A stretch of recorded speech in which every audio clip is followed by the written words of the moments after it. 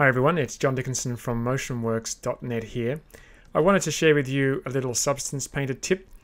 This is a solution to a problem that I was having where I couldn't mask out some height details. And what I'm going to do is I'm going to show you the problem and I'm going to show you the solution.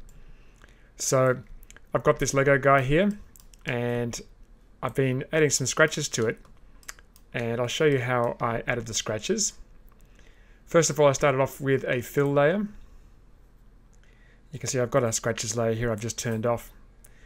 And for this one, I want to only affect the height, so I'm going to turn off everything except height. Just like that. And just adjust the height, just decrease it slightly. And now I want to add in some scratches. And the one I was using was the scratch generator. Let's just see if I can find that. And it's this one here, Grunge Scratch Generator. It's just out of the viewable area. You can see that's added some scratches. I'm just going to invert those and adjust the balance. Now, for that layer, I can come over here and I can choose the height, and then I can adjust this value here. So I can decrease the height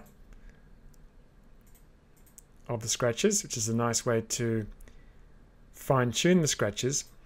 But what I wanted to do was mat out the scratches that weren't working for me. You can come in and you can just click on random and change the random seed until you get something that works for you.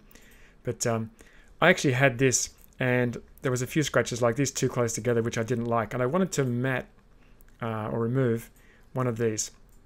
So what I tried was what you'd expect is just to right click and add a white mask,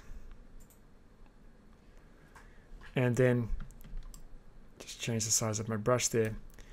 And then with the mask selected, I could paint directly or I can choose paint. It's a little more flexible if you use this paint operator. If I click on that, you'd expect that if I painted black on the white mask that I would remove one of these scratches. But watch what happens. See, I'm adding more height detail, and this was really confusing me. I couldn't work out how to fix this. So that's the problem. Let's look at the solution.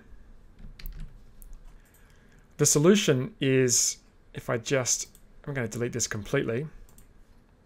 If I add another layer, just like that, and I'm going to add a mask to that, add white mask. Now instead of applying the scratches to the fill, I'm going to apply a fill to the mask by right clicking and choosing add fill. Come down here and once again find my scratches, this one here. So I'm generating the scratches on the mask and not on the fill. There we go.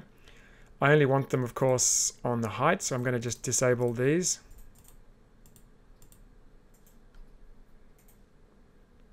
And I have to give it some height. Just like that.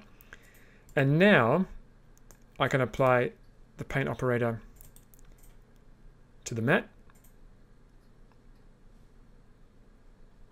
And I should be able to paint these out. There you go, just like that. So that's the trick.